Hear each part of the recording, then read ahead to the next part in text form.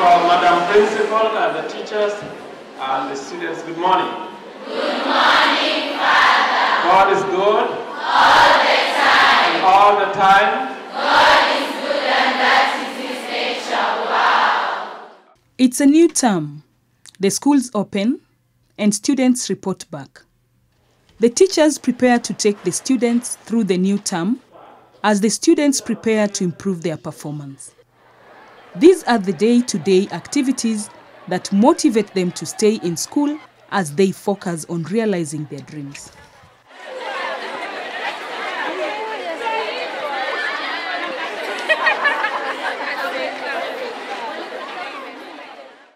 Mukumu Girls High School has been in existence for over 50 years, and every year, more than 200 girls transit from the school to higher levels of learning. The school was started in 1959 by Ursuline sisters. And looking at the history of the school, there has been a stability of the leadership of the school. The school has had only 8 principals. Our current school enrollment, we have 1,355 students. Actually, that's quite a big number. Form 1s alone are 364. Form 2s are 283. Form 3s are 288. And Form 4s are 321. We have 50 teachers employed by the Teacher Service Commission, and the School Board of Management has also employed another 10 teachers to cushion the other regular teachers. We have a support staff of about 44 who are permanent and another about 11 who are casuals. The school has served as a bridge to a brighter future for the alumni. Many former students are now doctors, professors, judges of the High Court, teachers, principals, administrators, researchers, nuns, pastors, lecturers, lawyers, among other professions.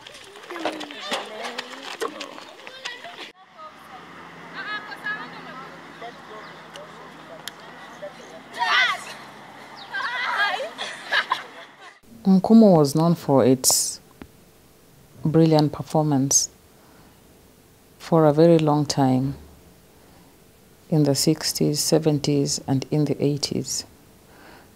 And because of that, Mukumu produced very prominent women in various fields in the country, ranging from top educationists, top lawyers, magistrates, judges, doctors, people in the media and in sport, and literally across the board.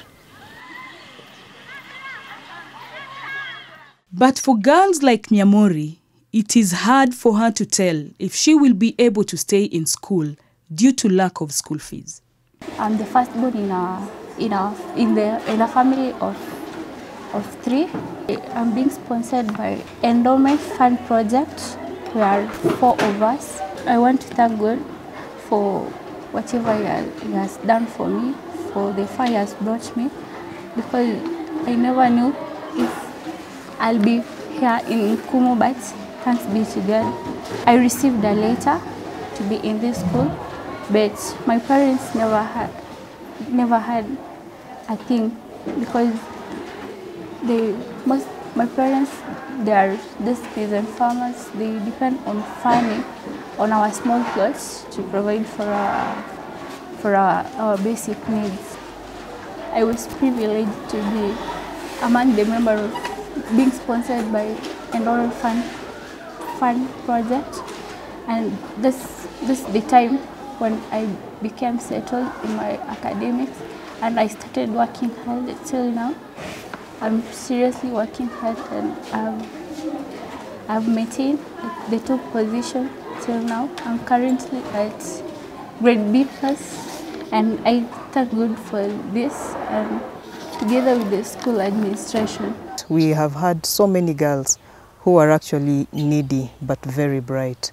There are some who, because of lack of sponsorship, they have not managed to finish school here. They have had to go to day schools elsewhere.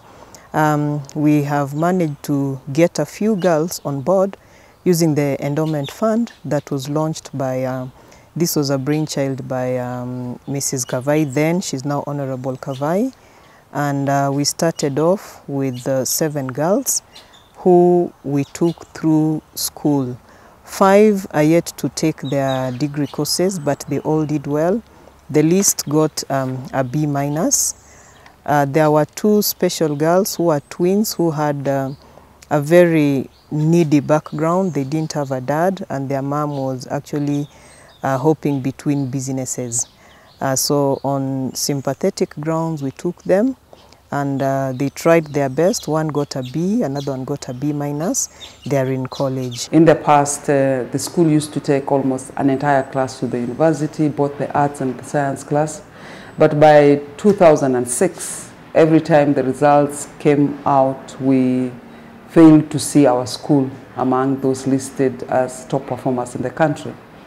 So some of us in Nairobi got together and decided to bring the old girls together to form the alumni and deliberate on what we can do to give back to the society, and especially to support the school and to mentor the girls at the school so that they can begin to regain the glory of the school. So the alumni has 4 main objectives, and one of them is to provide mentorship. So from 2008, the old girls have been going to the school yearly to talk to the girls. We focus mainly on the Form 3 and the Form 4s, but we spend more time with the Form 4 classes. The second objective was to establish an endowment fund, because by the time we had a discussion with Mrs. Kavai, who was then the principal of the school, she talked about some bright girls who go to school and have to leave the school, or they spend a lot of time being sent back and forth to go and seek school fees from home. And therefore the principal at that time appealed to the members to see whether we can set up a fund that can support needy girls from needy homes who really were bright but needed support with school fees. So in 2008, again, we started talking as girls regarding ways in which we can support bright girls to go through school without the disruptions that really affect their learning. The third objective was to network, to provide an opportunity for the old girls to come together to support each other socially and through different ways in which we find ourselves in. And we've had, over time, supported each other socially, during illness, during a death, when somebody needs help. We also network, provide linkages to opportunities. So this is what the alumni has done for the girls.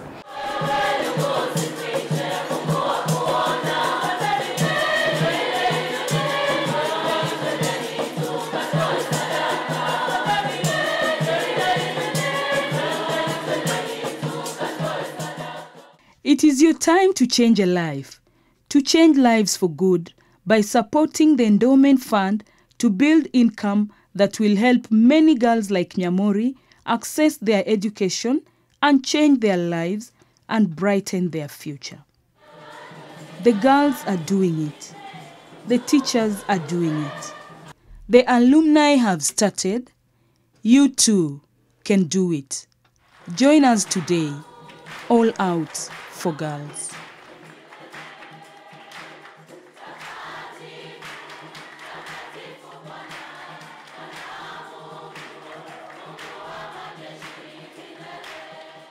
Yeah, the needy students, they are there every year. So sometimes personally we help, one or two. We just, pay their fees once in a while, and then other things, uniforms, sometimes I give them free. Then the other areas, the school has actually become big. Infrastructure and even number of students, teachers, we are now almost 60 something, including the BOG teachers. The most important thing as an alumni or an old girl of Mukumu, I actively participate in the alumni because of the need that I saw while I was here as a student. There were so many students who had various challenges, but during our time we didn't have forums where people could speak up. So during this time that I came back as an old girl on invitation, I looked at the challenges that were there, and luckily there were structures in place for the students to be able to express themselves. So the plight of most of the students really touched my heart, and that's why I've actively participated in this program for the mentorship and the Endowment Fund. I really appreciate the older girls. On a visiting day or other functions, one or two representatives of the Endowment Fund, they come and talk to the parents directly and even address them. Definitely, I am very sure, because not all parents are like that. Many of them will be willing to help. But sometimes when they come to the shop and when we are free, we talk. And I have talked to many parents, and I realize that there are so many parents ready to help. On that same note, I want to sincerely appreciate all the old girls of this school for the initiative they have taken to, aside from paying fees for these needy girls, to create time out of their busy schedule to come and mentor our students. Out of the talks that they have given to these girls, we have seen a lot of improvement in the conduct of the girls. We have seen them aspire for very challenging courses, courtesy of the role modeling that has been done by the old girls. So I want to encourage them to continue with that initiative. It is a worthwhile project, and I want to say together we can assist these girls to reach very far in their careers. Thank you so much.